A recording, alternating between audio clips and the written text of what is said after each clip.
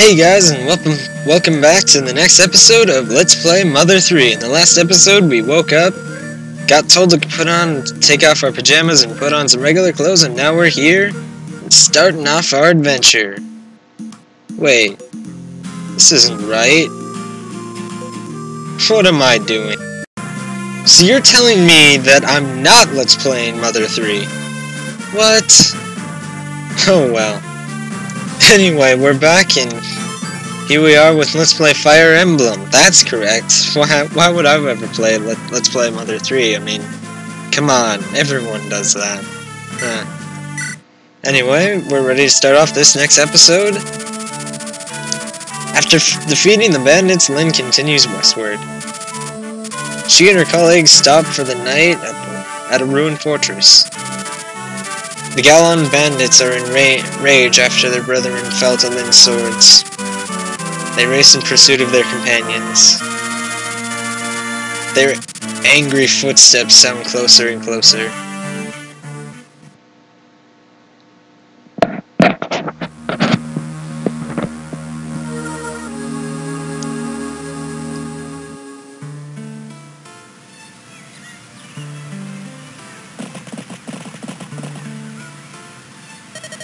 Ah, this should suffice. Tonight's bed. This mildewy old fortress, is this the best we can do? Come, Will, surely you jest. The bandits keep everything in turmoil around here. No one has time to worry about travelers. And there are rather a lot of us. This'll be fine. Who wants to be stuck inside anywhere? I prefer a place where I can feel the wind blow. As long as I'm at Lynn's side, I'll be fine. Ah, for your protection. Your man-at-arms saint will be right here by your side, ladies. Saint, both of you. And I are to remain awake. We will alternate the watch. Ah, alas.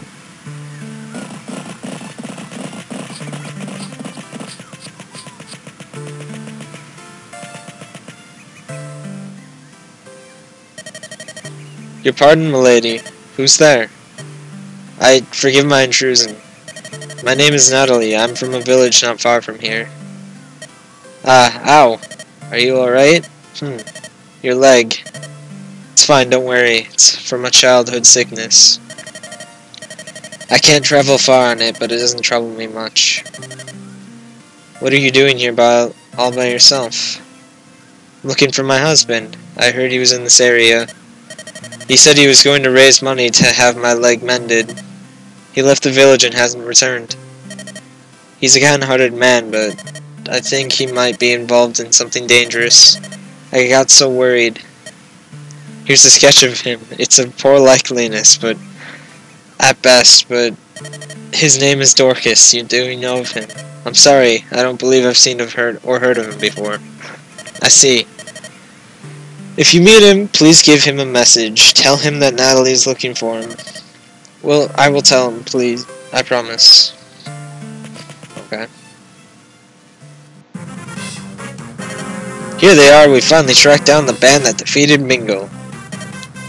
So they decided to hole up in this ruined fortress. Perfect. We'll wait till it gets dark, and then you're an idiot. There are only a few of them, and some are women. If we attack them at night, I'll be a laughingstock. Besides, we might hurt the women by mistake. I will not be so wasteful. You're like Karyiga. Yeah. You're so smart. We'll avenge Mingo's death, and some pretty souvenirs to boot. Who knows, maybe I'll be a leader after all. Ha ha ha. Let's go. Spread out and circle the place, you rogues.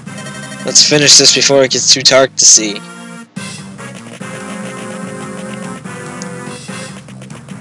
Oh, who's this guy? Hey, you. Your name's Dorcas, right? Hey, Dorcas. You haven't done much since you joined us.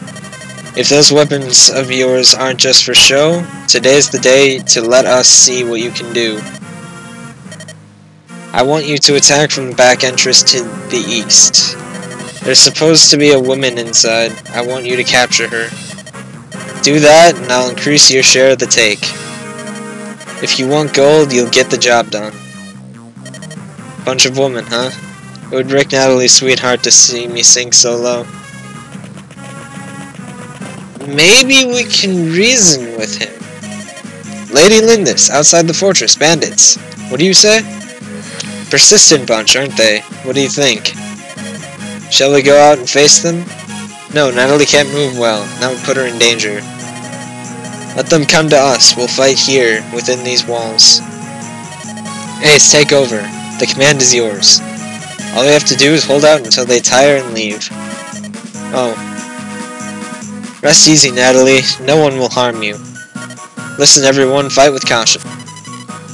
So, all we have to do is last for 7 turns, and if Natalie is killed, then we automatically lose. The fortress has 2 entrances. That's where we must meet the enemy. I'll take the eastern door. Ace, you and the others guard the main entrance. So, we are outnumbered, so we want to let them come to the door, and then we'll take them out from there. And Lynn is going to take this door. So that's Dorcas. Apparently Dorcas is the husband of Natalie, who's been out here looking for him. So it sounds like Dorcas doesn't really like working for the bandits, so we're going to try and reason with him. Because that would be one less bandit to worry about. And I'm going to put our 2 knights right there to guard the entrance. And I'll put you 2 outside then, just so you can attack when they get too close. Dorcas is attacking us, but he missed. Now we're going to try and reason with him. But first, we have to deal with these bandits. So far, Kent just leveled up. So far, there's not a lot that we really need to worry about. I mean, we've got some swordsmen and some archers, but otherwise anyone with axes we can pretty much take down because of Zane and Kent, they both have swords. So. But, another thing we do want to keep in mind, they are trying to take down that wall. Soon they will break through, and then we'll have to worry about them. That fighter just attacked me. Doesn't he look somewhat like the picture of Natalie's husband? So, sometimes we can talk to the enemy, but this is a very interesting mechanic. You have to try and talk with them without them killing you and without you killing them. So it's much like this. You, tell me, are you Dorcas? How do you know my name? Natalie told me. What are you doing here with these rogues? I need money. That may be, but joining up with mercenaries? It's the only way to earn enough gold in these parts. I'll do anything, even this. For gold, anything? Would you hurt your wife? Natalie is here. We're protecting her within this fortress. What? She's here? She was so worried that she came looking for you. Think, Dorcas. Would your actions please your wife? You're right. Well, I understand.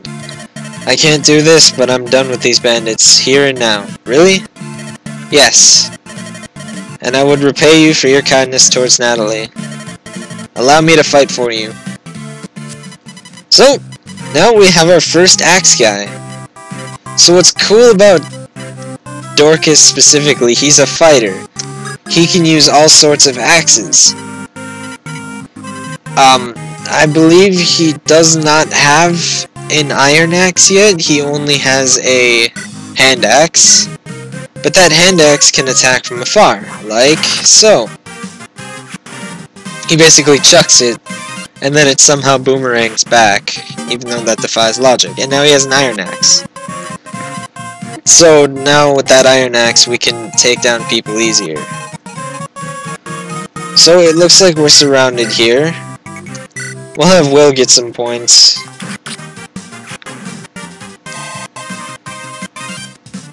Will is very useful here, as you can tell.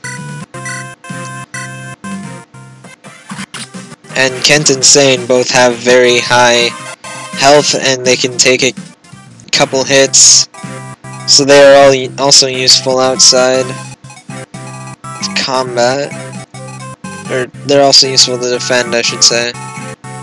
Otherwise, I don't want to move Florina quite yet because there are still axemen around. But I think she'll take on that bandit once he breaks through, and I'll send one of the horsemen after the archer so he doesn't cause a problem. Anyway, we'll end the turn and see what happens next. Kent finally took a hit, but that doesn't matter. Because, as I said, our two horsemen can take as many hits as they want.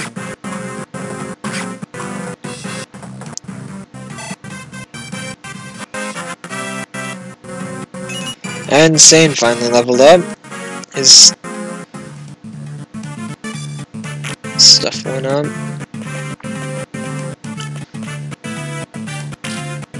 So as you can see, because we are guarding the door, these bandits are forced to fight one of us at a time. What are you waiting for? She's just a child, a girl. Grr, get more men up here now. So they're calling for reinforcements. That just means that we have to fight even more. But it doesn't matter, because we're not here to take out all the enemies. We're here to defend. And so, defend we shall. I'm a little concerned about, well, not really concerned. Okay.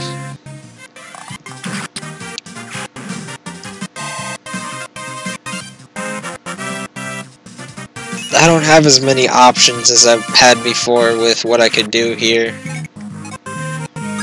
There's not a lot that we can do without breaking...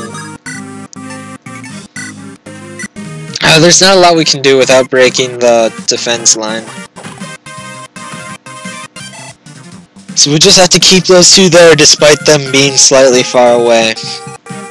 And I'm going to keep staying there, and Florina not going to move out because there's axemen and she'd get killed by them. So we're basically just sitting here waiting for them to come to us. And I'm pretty sure we don't have to worry about the east door anymore, but yeah, I was wrong. I had to open my big mouth. Now that I think about it, we can send Florina after him. We don't have to worry about him as much now that I think about it. Anyway, our knights are taking a beating, it looks like. So we might want to get them out of there soon. They also finally took down that wall. So instead of sending Florina after this swordsman, because there's an archer there, I'm going to send her after this swordsman. And I'll keep you two down here, so now we have two ranged attackers behind the knights. So that means we can pretty much hit them as much as we want. And we can heal our knights on the turns that they don't attack. Like this turn. This turn there's no one around them to attack them, so we can now heal them. Yeah, wait there. Then Kent, you also heal. And wait. Lynn, I think, can take on these guys by herself. Especially when they're forced to come at her all at once. Or, one at a time, not all at once. One enemy at a time. Okay. So these guys aren't as... Florina might have a little trouble taking them out, but I think what I'll do is... I'll take some of my forces protecting the south door and send them elsewhere to protect everyone else. Anyway, Kent's now faster, so he can start hitting bandits twice in one turn. Level up. Health went up again, and damage per turn went up again.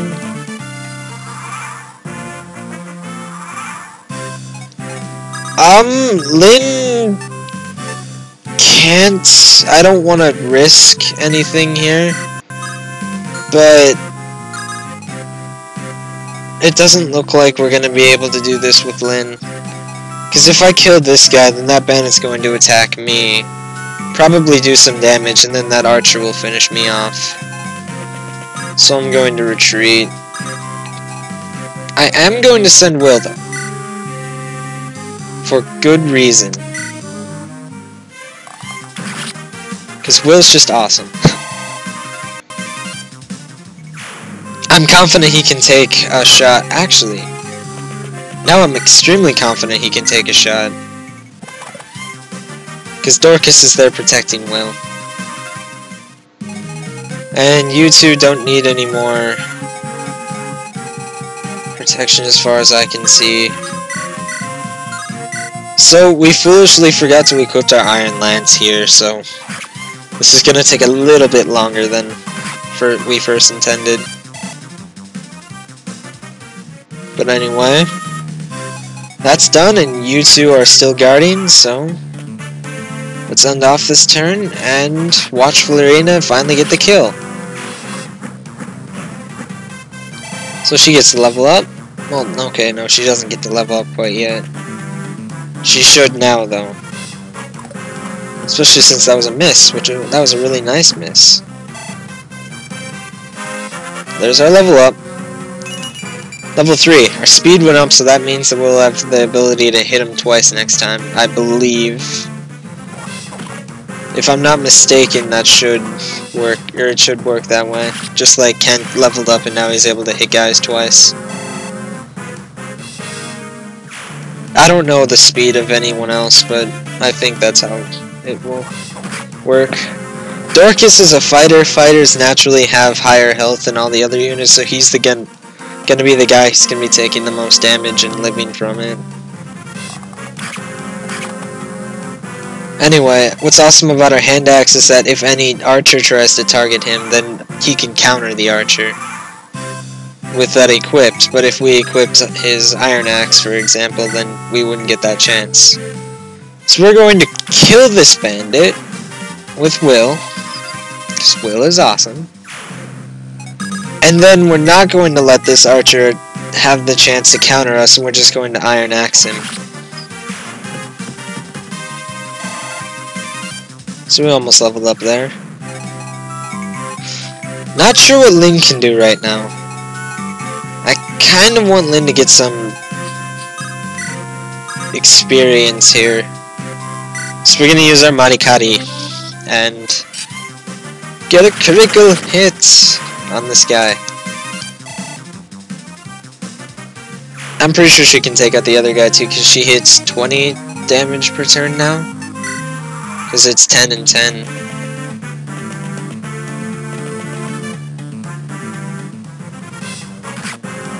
And that hit, but he's dead automatically because she's just getting critical hits like crazy. Let's hope this raises our defense a little bit. Nope. Oh well.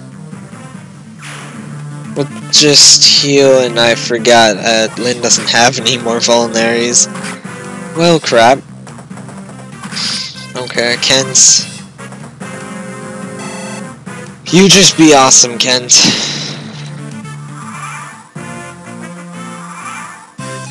Does Farina have any vulneraries? Yes, she does. Okay. I'll send Florina here, and then I'll use a vulnerary. Heal her up a bit. And she can protect Lynn. Because I don't think Lynn can take out that guy. Then we'll send Will and Dorcas back.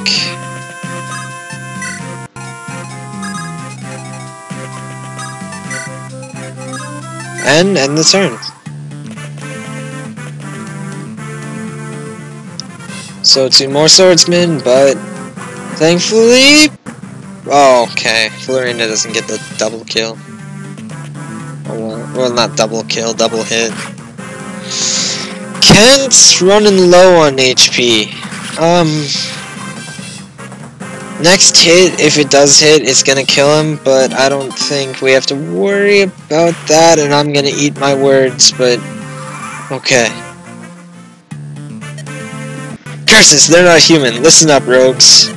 Retreat, pull back. Okay, I didn't eat my words. Thank God. The enemy's fled. Ace, we've won. Dorcas. I'm sorry, sir, Natalie. All's well that ends well, right, Natalie? Our village is close. I'll take Natalie home and return tomorrow. Why can't we just say our farewells today? Well, I spoke with Ace. I've been invited to join your group, but we're going to Lycia. I have to go somewhere to earn money. If you think I'll be of use, I'd like to fight for you. You helped my wife, I owe you. Dorcas. Please, Lynn, we're both in agreement on this. Watch over my husband. Alright. Things have finally calmed down. We'll continue taking turns. Keep watch. Please rest easy. Is that alright? Are you sure, Sane? Oh, yes, of course. Let me warn you. If bandits sneak up on you, they'll cut you down without mercy. Do you understand that? What, do you doubt my bravery? Am I not a knight? There's no need to worry. Right, Kent. Well, if there's anything suspicious, we'll take care of it. Rest assured. Really? Well, good night then. See you tomorrow, Ace. Let's go. Ha, no one ever trusts me. Well, with that attitude you got going, Sane, I don't know. Anyway, in this episode, we pretty much got that done, so next time we'll be continuing our journey to Lycia. See you guys then.